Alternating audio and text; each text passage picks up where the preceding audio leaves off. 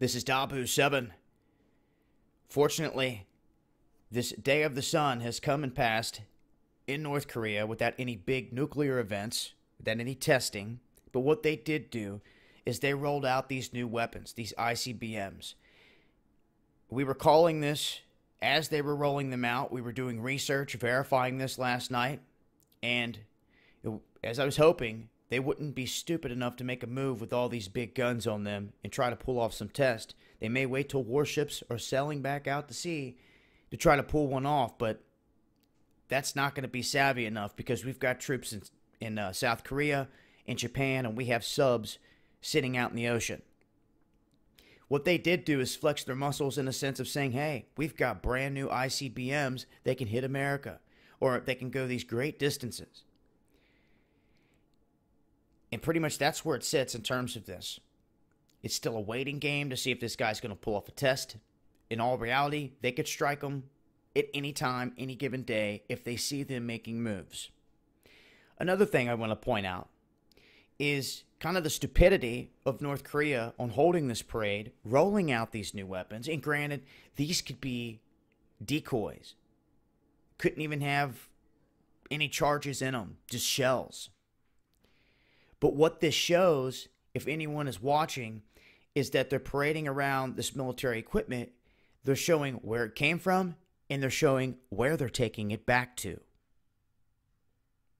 Not smart. Because now they've got a bead on where everything is sitting to strike it. But that is what happened in terms of this day of the sun. They unveiled these new ICBMs. And like I said, we were calling this as soon as they were unveiling them. You weren't going to find any Google images or any background info on these particular new ones because they're new. There was nothing on them. And, we were breaking this last night as soon as it was happening.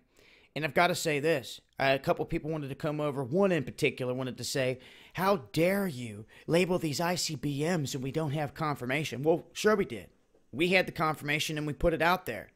You just didn't have confirmation through your establishment-controlled mainstream media, which is ridiculous for you to believe that it was true. We're sitting there calling them ICBMs, but because your ABC, NBC, CBS, none of these other outlets wanted to say it yet, you didn't want to believe it. That is your problem. You are badly damaged by this mainstream media.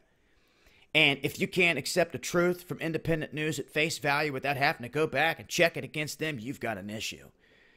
And the biggest issue is that you're badly damaged from all their lies. Yeah, we beat them to the punch on that, and we'll continue to try to do just that. And if you're someone that needs to have the mainstream media to back everything up, just go ahead and kick rocks, because that's the enemy. That's who we're up against. That's who's pushing the deception. And it doesn't matter what country it is. There's propaganda being pushed all across the globe. But at this point, this is what they put on display. I just wanted to let folks know these new ICBMs have been rolled out. Whether they launch one in a test or whatever from here is yet to be seen, but that's where it sits. I will continue to update on this situation as I come across more. It's been Dabu 7.